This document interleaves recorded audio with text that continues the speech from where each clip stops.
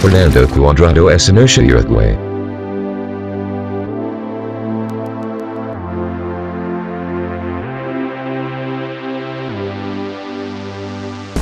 The front of our eye is covered by a transparent membrane, the cornea.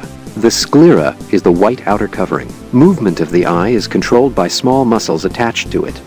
Light passes into the eye through an opening called the pupil. The iris surrounds the pupil, opening or closing in degrees to control the amount of light the eye receives.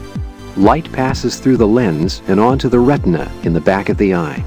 The choroid attaches to the back of the retina and provides it with support and blood for nourishment. Light-sensitive cells in the retina produce electrical signals that travel along the optic nerve to the brain. When we look at an object, rays of light coming from the object enter our eye and pass through the lens. The lens bends the light so that rays originating from any one point on the object converge to a single point on the retina. Rays leaving the top of the object end up at the bottom of the retina, producing an inverted image. To focus on nearby objects, the lens must change its shape. It thickens, causing light rays from the object to converge on the retina. To see objects far away, tiny muscles flatten the lens, thereby bringing the image into focus.